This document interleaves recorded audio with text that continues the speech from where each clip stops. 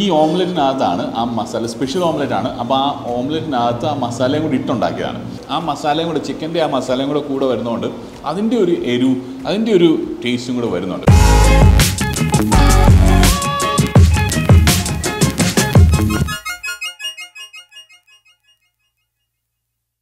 നമസ്കാരം.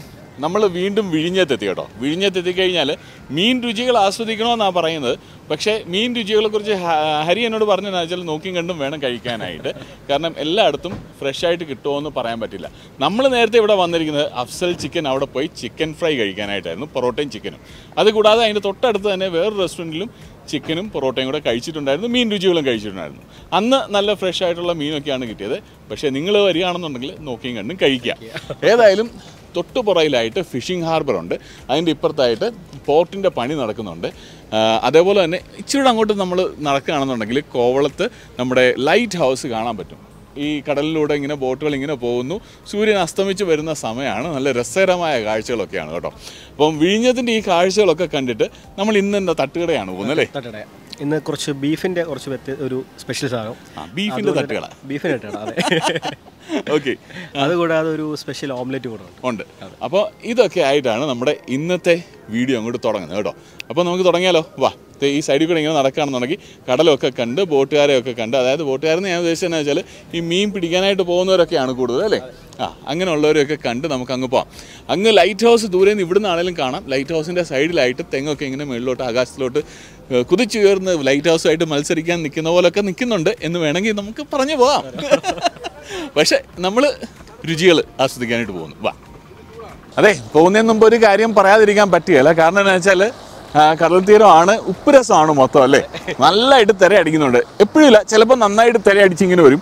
അടിച്ചു വരുമ്പോഴത്തേന് ആ ഉപ്പെല്ലാം കൂടെ അല്ല, ഉപ്പുവെള്ളമെല്ലാം കൂടെ ചെതറി ഇങ്ങനെ വായുവിലെല്ലാം ഉണ്ടാവും. അതേപോലെ തന്നെ സൂര്യൻ ഇങ്ങനെ അസ്തമിച്ച് വരുന്നു, നല്ല കളർഫുൾ ആയിട്ടുള്ള സ്കൈ. ലൈറ്റ് ഹൗസിൻ്റെ കാര്യം ഞാൻ പറഞ്ഞായിരുന്നു. ബാക്ക്ഗ്രൗണ്ടിൽ ലൈറ്റ് ഹൗസ് ഉണ്ട്. ലൈറ്റ് ഹൗസിൽ ലൈറ്റ് ഇടയ്ക്ക് വരാൻ തുടങ്ങിയിട്ടുണ്ട് കേട്ടോ. ലൈറ്റ് ഓൺ ആക്കി അല്ലേ? വൈകുന്നേരം ഓൺ ആക്കത്തുള്ളല്ലോ, ആകുമ്പോഴത്തേന്. അപ്പോൾ ഓൺ ആക്കിയിട്ടുണ്ട്. ഇടയ്ക്ക് ലൈറ്റ് ഇങ്ങനെ വന്ന് പോകുന്ന കാണാം. അപ്പോൾ ഇനിയിപ്പോൾ നമുക്ക് അങ്ങോട്ട് പോകാം. ബോട്ടുകാരൊക്കെ കടലിൽ കാണാപ്പൊന്നായിട്ട് പോയിട്ടുണ്ട്, നമുക്കും പോവാം അല്ലേ? വാ.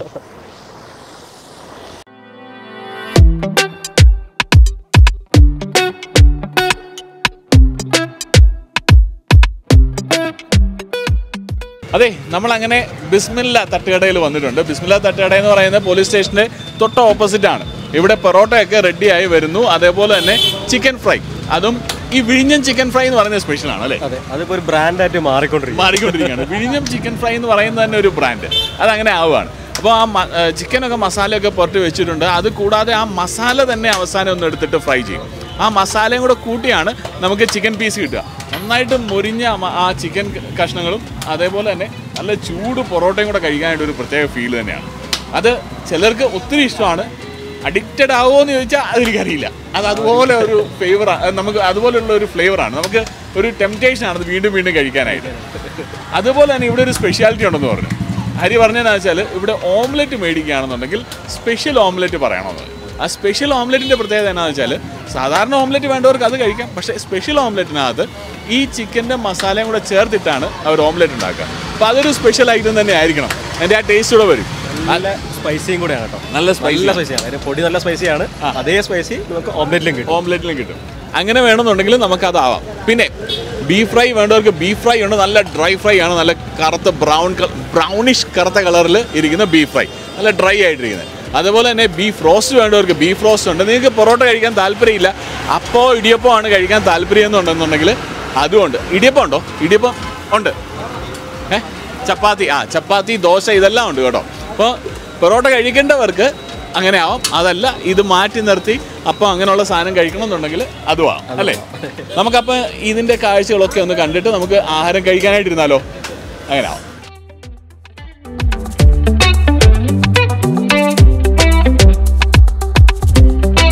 അങ്ങനെ നമ്മുടെ വിഭവങ്ങളെല്ലാം മേശപ്പുറത്ത് വന്നിട്ടുണ്ട്. ഞാൻ ദോശ കഴിക്കാമെന്ന് വിചാരിച്ചു. കാരണം കഴിഞ്ഞ ദിവസം ഞങ്ങൾ പൊറോട്ട കഴിച്ചു. ഇനിയും പൊറോട്ട കഴിച്ച് കഴിയുമ്പോഴത്തേന് പൊറോട്ട തന്നെ. അന്ന് ഹരി കഴിച്ചത് ഇടിയപ്പമാണ്, വീശപ്പം. അപ്പോൾ വീശപ്പം. അപ്പോൾ ഇന്ന് ഞാൻ ദോശയിലേക്ക് മാറി, ഹരി പൊറോട്ട കഴിക്കുന്നു. അപ്പോൾ ദോശയും പൊറോട്ടയും കൂടാതെ ചിക്കൻ ഫ്രൈ പൊറോട്ടയുടെ കൂടെ പോകുന്നതാണ് അതിൻ്റെ കോമ്പിനേഷൻ.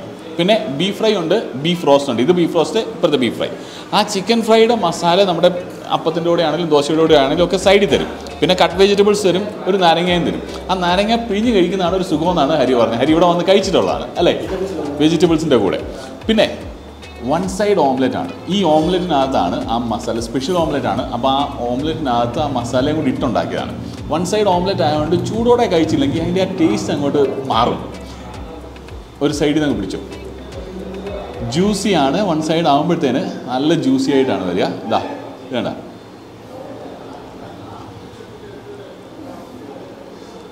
ഒരു സൈഡിൽ ജ്യൂസി ആയിട്ട് ഞാനും പ്ലേറ്റിൻ്റെ ഒരു സൈഡിലോട്ട് എടുത്ത് വെച്ചു. എന്നിട്ട് അതേ തന്നെ ഒരു സ്വല്പം ഭാഗം ഇതാ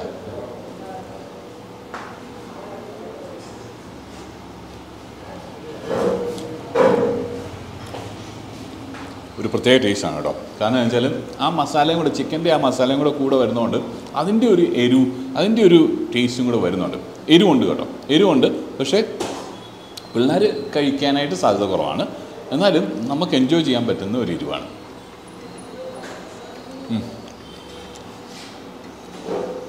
ചൂടോടെ കഴിച്ചോണം അല്ലേ.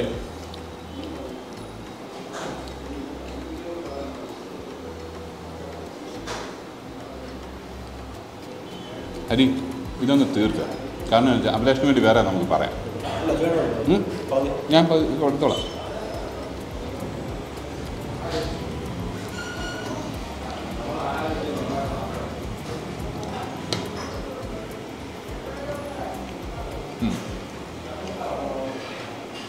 ഇനിയിപ്പം ആ ദോശ ഇങ്ങനെ എടുത്തിട്ട് ദോശയും ബീഫ് റോസ്റ്റും കൂടെ, ആ ബീഫ് റോസ്റ്റ് ആകുമ്പോഴത്തേന് ഇച്ചിരി ആ കുറുകിയിരിക്കുന്ന മസാല ഉണ്ടല്ലോ അതിൽ, അതും കൂടെ കൂട്ടി അങ്ങോട്ട് പിടിക്കാം.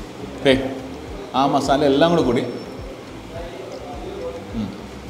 ഇതിൻ്റെ കൂടെ നിങ്ങൾക്ക് ഒഴിച്ച് കഴിക്കാനായിട്ട് ചാറ് വേണമെന്നുണ്ടെങ്കിൽ ചിക്കൻ്റെ ചാറും ഉണ്ട്, ബീഫിൻ്റെ ചാറും ഉണ്ട്. നമുക്കപ്പം വേണമെന്നുണ്ടെങ്കിൽ ചാറൊക്കെ ഒഴിച്ചുകൊണ്ട് ആ ദോശയൊന്നും മുറിച്ച് ബീഫ് റോസ്റ്റും കൂടെ കൂട്ടി ആ ചാറും കൂട്ടി കഴിക്കാം. ബീഫ് റോസ്റ്റ് കൊള്ളാം കേട്ടോ. ബീഫ് റോസ്റ്റിന് അധികം അങ്ങോട്ട് എരിവില്ല. അപ്പോൾ എരിവ് വേണ്ടവർക്ക് ഈ മസാല കൂട്ടി കഴിക്കാവുന്നതാണ്.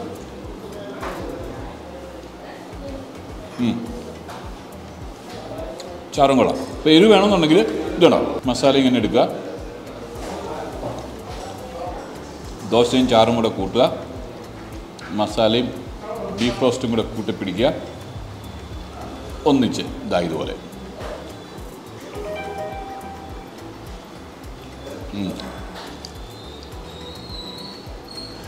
അതിൻ്റെ ഇടയ്ക്ക് ഹരി പൊറോട്ടയും ചിക്കനും നുള്ളി കഴിച്ചു കഴിഞ്ഞു. എങ്ങനെയുണ്ട് അതിൻ്റെ രുചി? അടിപൊളിയാണ്. നല്ല എരിവുണ്ട്, നല്ല എരിവുണ്ട്, ഇഷ്ടംപോലെ മുളകുണ്ട്, മുളകൊക്കെ ലാവിഷായിട്ടുണ്ട്. അപ്പോൾ എരി ഇഷ്ടപ്പെടുന്നവർക്ക് എൻജോയ് ചെയ്യാൻ ശരിക്കും എരിവ് ഇഷ്ടപ്പെടുന്ന ആൾക്കാർക്ക് പറ്റുന്ന ഒരു ഡിഷാണ് ഈ മസാല കേട്ടോ. ഇനിയിപ്പോൾ ബീഫ് റോസ്റ്റ് ഒന്ന് നോക്കിയാലോ. സോറി ബീഫ് റോസ്റ്റ് അല്ല, ബീഫ് ഫ്രൈ വേണ്ടേ. ഓ, ഇത് ഇച്ചിരി കട്ടനാണ് കേട്ടോ, ഇച്ചിരി കട്ടിപ്പിച്ച ഫ്രൈ ആണ്.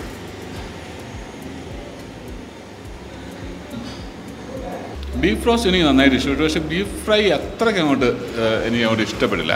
അതിപ്പോൾ ഓരോരുത്തരുടെ ഓരോ ടേസ്റ്റാണ്. എനിക്ക് ഇഷ്ടപ്പെട്ടില്ലെന്നേ ഉള്ളൂ. പക്ഷേ ഒരുപക്ഷെ ആ മസാലയൊക്കെ കൂട്ടി കഴിക്കുമ്പോൾ ഒരു നല്ല ടേസ്റ്റ് ഉണ്ടാവും.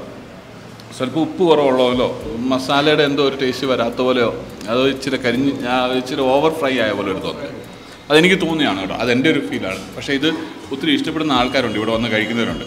എൻ്റെ ഒരു അഭിപ്രായം വെച്ചത് മോശമാണെന്നല്ല ഞാൻ പറഞ്ഞത്. എനിക്ക് വേറൊരു സ്റ്റൈലാണ് ഇഷ്ടം എന്നുള്ളതേ ഉള്ളൂ. പക്ഷേ ബീഫ് റോസ്റ്റ് നല്ലതായിരുന്നു.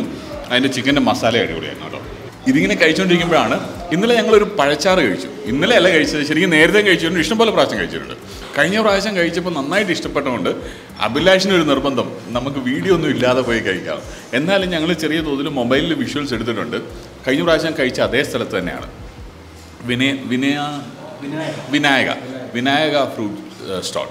അവിടുത്തെ പഴച്ചാറിനൊരു പ്രത്യേക ടേസ്റ്റ്. പക്ഷേ കഴിഞ്ഞ പ്രാവശ്യം കഴിച്ചപ്പോൾ കുറച്ചുകൂടെ നൊങ്കുണ്ടായിരുന്നു. ഇപ്പം നൊങ്കിൻ്റെ ആ സീസൺ അങ്ങോട്ട് തീരാറായി. അപ്പം നൊങ്കിൻ്റെ അളവ് ഇച്ചിരി കുറഞ്ഞു. അല്ലെന്നുണ്ടെങ്കിൽ ടേസ്റ്റ് അടിപൊളിയാണ് കേട്ടോ. നമ്മൾ കഴിഞ്ഞ പ്രാവശ്യം കഴിച്ചപ്പോൾ ആ നൊങ്കിൻ്റെ കുറച്ചുകൂടെ ഉള്ള ആ രുചി അത് ആ സീസണിലാണ്. നൊങ്ക് കൂടുതലുള്ള സമയത്ത് സൂപ്പർ ടേസ്റ്റാണ് അത്, ഒരു രക്ഷയില്ലാത്തൊരു ടേസ്റ്റാണ്. ഇന്നലെ ഞങ്ങളത് എൻജോയ് ചെയ്തു. ഇനിയിപ്പം നമുക്ക് ഇതിന് ശേഷം ഒരു ചായ കുടിക്കാൻ പോകും അല്ലേ. ഒരു വെറൈറ്റി ചായ നമ്മുടെ ഹരിയുടെ ഒരു ഫ്രണ്ടിൻ്റെ ഒരു ടീ സ്റ്റോളാണോ അത്, അതോ ബബിൾ ടീ? ട്രിവാൻഡ്രത്ത് ഫസ്റ്റ് ആയിട്ട് ഇൻട്രൊഡ്യൂസ് ചെയ്ത ബബിൾ ടീ ആണ്. ഇതിന് മുന്നേ ആരും ട്രിവാൻഡ്രത്ത് ബബിൾ ടീ ചെയ്തിട്ടില്ല. ഓക്കെ, അപ്പോൾ അതുകൂടെ ട്രൈ ചെയ്യാം അല്ലേ?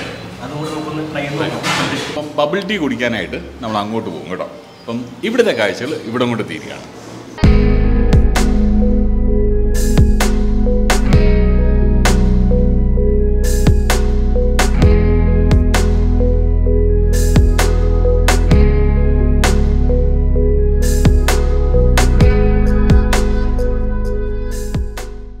അങ്ങനെ നമ്മൾ ബബിൾ ടീ കഴിക്കാൻ ഇങ്ങനെ വന്നു കേട്ടോ. ഇതിൻ്റെ ഇടയ്ക്ക് ഹരി പോയി ശ്രീജനെ കൂട്ടിക്കൊണ്ട് വന്നു.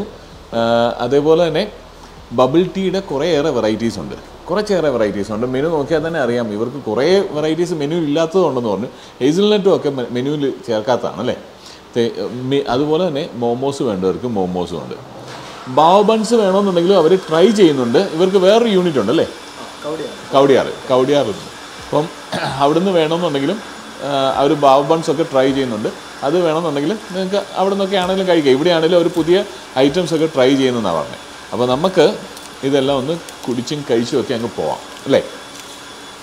ഇത് ശരിക്കും പറഞ്ഞാൽ ഈ ബബിൾ ടീ എന്ന് പറയുന്ന കോൺസെപ്റ്റ് ടപ്പിയോക്ക പേൾസിൽ നിന്ന് ഉണ്ടാക്കുന്ന ഷേക്കുകളും ടീയും അങ്ങനെയൊക്കെ വേണമെങ്കിൽ പറയാം. ഇതെല്ലാം തൈവാനീസ് കോൺസെപ്റ്റാണ്. അത് ഇന്ത്യനൈസ് ചെയ്ത് നമ്മൾ മാക്സിമം നമുക്ക് യോജിക്കുന്ന രീതിയിലാക്കുന്നതാണെന്നാണ് പറഞ്ഞത്. ഇത് മാംഗോ ഫ്ലേവറാണ്, ഇത് താറോ ആണ് അല്ലേ. താറോ ഇത് ലിച്ചി സ്ട്രോബെറി ആണോ? Red rose ലിച്ചിയാണ്. അതേപോലെ തന്നെ ഇത് പേപ്പർ സ്ട്രോ ആണ് കേട്ടോ, നല്ല അമണ്ടൻ പേപ്പർ സ്ട്രോ, വലിപ്പമുള്ള പേപ്പർ സ്ട്രോ. അപ്പോൾ ഇതിട്ട് കുടിക്കുകയാണെന്നുണ്ടെങ്കിൽ ആ ടപ്പിയൊക്കെ പേൾസൊക്കെ ഇങ്ങനെ ഈസി ആയിട്ട് കയറിപ്പോന്നുള്ളൂ. അപ്പോൾ ഇത് കുടിച്ചങ്ങ് നിർത്താം അല്ലേ. അടുത്ത വീഡിയോ ഉടനെ ഉണ്ടാവും, കാണാൻ മറക്കണ്ട, കൂടെ ഉണ്ടാവും. ബൈ.